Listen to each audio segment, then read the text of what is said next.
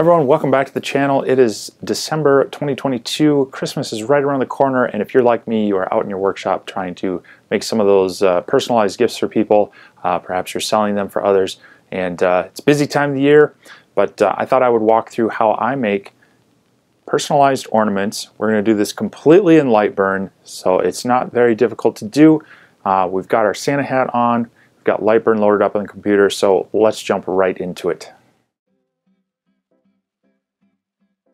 Alright, we are in Lightburn, and so I'm going to show you how I set up a simple ornament. So I'm going to start by using our circle tool, and forgive me for working in imperial units, but that is what I've grown up with, and 40 years of habits die hard. So we are going to hold down the shift key, which creates a perfectly round circle, and I'm just going to drag it out a ways, and then what I'm going to do is select it and come up here, and I'm looking for a 3-inch circle.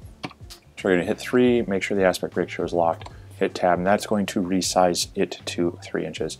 Now we want to have this be an offset, so I'm going to select our offset tool, and I want this to come in about 1/4 of an inch, so 0.25 inward. We do not want to delete the original objects, make sure that's not selected, and go ahead and hit OK. So now we have our base round ornament, but we need to add kind of like our little hanger piece. So we're going to kind of just replicate this on smaller scale. Again, I'm going to drag out a circle, holding down shift to make it round, and this I want to be roughly 1/2 inch, so we'll take this to 0.5, and then again I'm going to use our offset tool. I'm going to bring it in only 1/8 of an inch this time, so 0.25, and hit OK. Alright, so now we have that on top of our ring, but we need to join these. So I'm first going to select these two, and I'm going to kind of just eyeball the height that I want it at. So what I'm shooting for is where that inner circle is sitting just right on top of the outer circle of the actual ornament. That looks pretty good. Now I want to make sure it's centered, so I'm going to select them all. I'm going to come up here to our vertical align tool. We want to align center. That will just make sure that everything is shifted into the center plane. And now we want to combine these together. So we're going to use the weld tool, come up here to tools, and just hit weld shapes. And that will combine the two together. We have our ornament ring, and we have kind of the little circle hanger piece. This is a good spot to go ahead and save your work, because from here on out we're going to be changing our base ornament. Now the next thing I want to add in is a little bit of flair before we add a name, because again this will be kind of the standard item. So I'm going to come in here to import, and I already have a file called snowflakes. Let me just change this to red colors, hopefully it shows up. And this one, if we shrunk it down, it's going to be a little too fine of detail, so I'm going to go ahead and select that. Let's get rid of that one. Not necessarily want that one for this one. We're going to go with this one. I'm going to bring it over here and just, again, this is all just what looks about right for you. Scale it down and bring it over here. Looks like I want to go a little bit smaller because we want to leave a fair amount of room for a name. It's looking about right. I'm going to rotate this just a little bit because I want to make sure I have good anchor points across the side. So I'm looking for an anchor point, multiple anchor points here, and actually we could even bump it in just a little bit more and grab these as well. So now we've got plenty of spots where it's touching, and now I'm going to go ahead and select both items. We're going to come back up to tools, and this time I'm going to use a Boolean join. Now if you're not sure which Boolean to use, they do have this assistant, and that will bring up this menu here, and it'll give you the various options between subtract B from A from B, the intersection of two. What we're just looking for though is union. We want to combine the two where they overlap.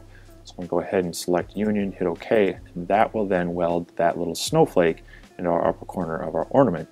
So again, here's a good spot to go ahead and save your work, so that at this point forward you can just start adding your names, your personalization, however you want. So when looking at the name and or the personalization, I recommend a font that's going to be a script font. You're looking for something that kind of flows together so the letters will naturally weld together, and you're not looking for something that's too fine. You want it to be somewhat bold. So I found this one online. It's called Hello Valencia, and it fits the bill for what I'm looking for. So I'm going to go ahead and type my name. Let's make sure I got that right. All right. And you can play around with whether you want it bold and whether you want it italics or not. I think for this one we want a bit of a sweeping action on it, so we're going to go with italics. And then you want to make sure that this welded option is selected, because when you do that, you'll see it automatically welded the letters together, because that's what we want. We want them combined. We want them one piece, one object. So once you're happy with the font and your text, now we're going to move it over here, and again we're going to start placing this. So I'm going to rough in the size however we want, and actually I think we're going to add a little bit of a sweep as well, just to kind of give it a little more of that Christmassy flair. And then I want to make sure again here that I've got multiple anchor points, but I don't want to be blocking out too many of the letters. So we've got a good anchor point here, we got a good anchor point here, we got two over here that we can still tell what the letters are. I'm feeling pretty good about that. We can maybe size it down just a touch and bring this over like that. Yeah, maybe. Let's go with that. So here again, we're going to go ahead and select our items, and then we're going to come back up to Tools, go to our Boolean Assistant. Again, we want Union. We're going to see that it's going to combine in these spots. It's going to look good. It'll be anchored. Hit OK, and there we go. We have a nice quick ornament set up. We've got our name in there. We've got a little snowflake to add some flair. We've got our outside ring. Now it's just about setting up the speeds and rates for your laser specifically, sending it off. So let's go ahead and do that and see how it turns out.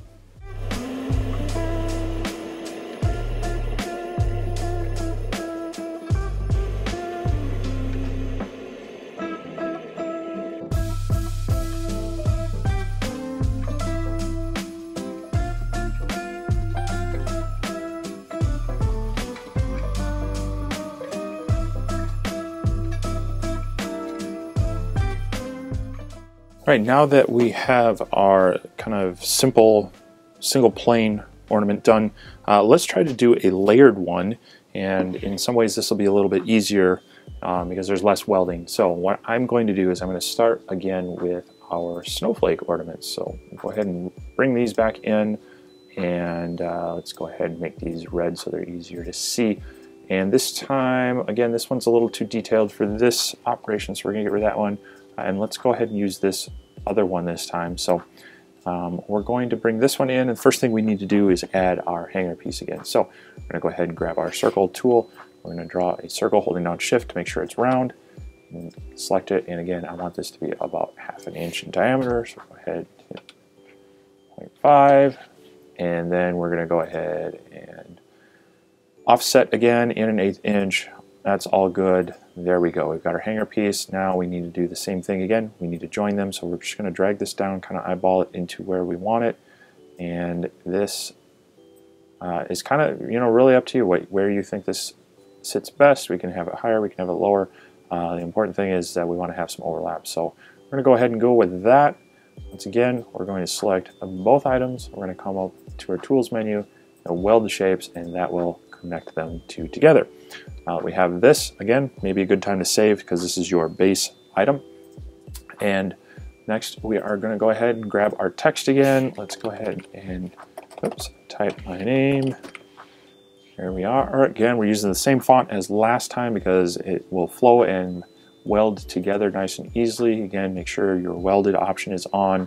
I've got it bold and italicized, but let's go ahead and maybe change this to an alternate color to help us see. And now what I'm going to do is just kind of roughly size this and maybe rotate it. Again, we'll have it kind of swoop up the snowflake, and then we'll stretch it out a little bit. Might be a little too big. Bring this down. We can make it just a touch bigger. So something to that effect looks about good. So now we're going to move this over, and since I have these in different colors, we can use them in different layers. So once again, we're going to go set up our speed and power for each one. You can run these in the same job on the same wood, or if you're using different wood, you can just simply turn the output on or off, and that will run whichever ones are turned on, but ignore the ones that are turned off. So it's a nice way to set up maybe multiple things in the same file, but run them at separate times. So once again, I'm going to go ahead and get this output to my laser, and we'll check it out when it's all done.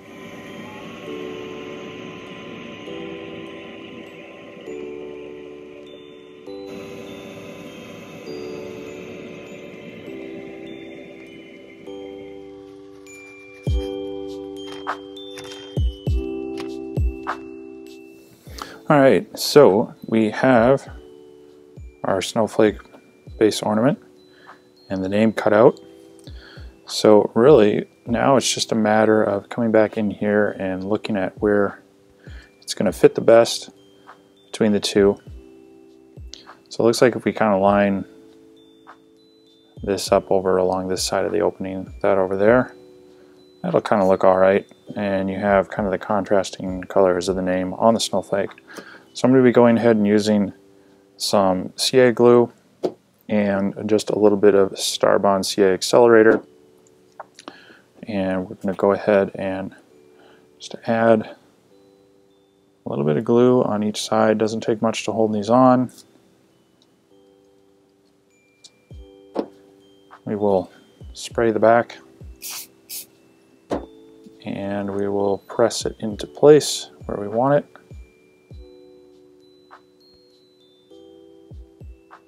Go right about there. Press and hold that down. Let that glue cure. This is where you don't want to use too much, just enough to kind of hold that name on there. And then that will cure up pretty quick. There you go. You have kind of a multi-layer, different colored ornament as well.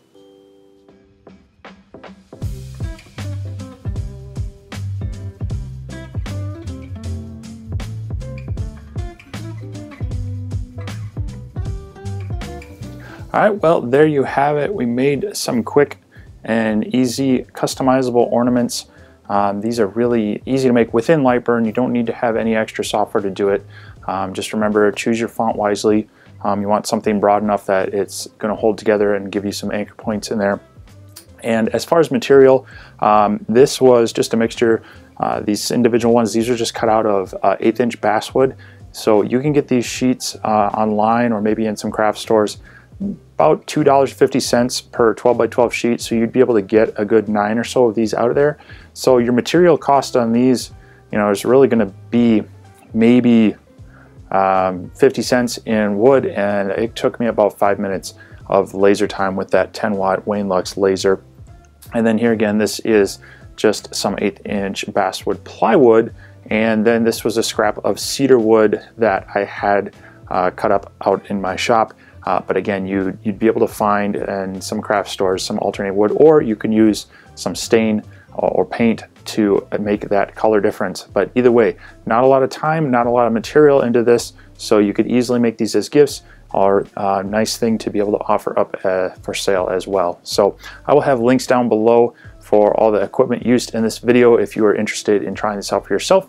Otherwise, if you have questions about the process or comments about how you've done it too, go ahead and leave those down below. The community interaction on this platform is what makes this place so great. I hope you found this video entertaining and or educational, and I hope it inspired you to do something as well. So get your Santa hat on, get out in your workshop, try making something too, and we will catch you next time.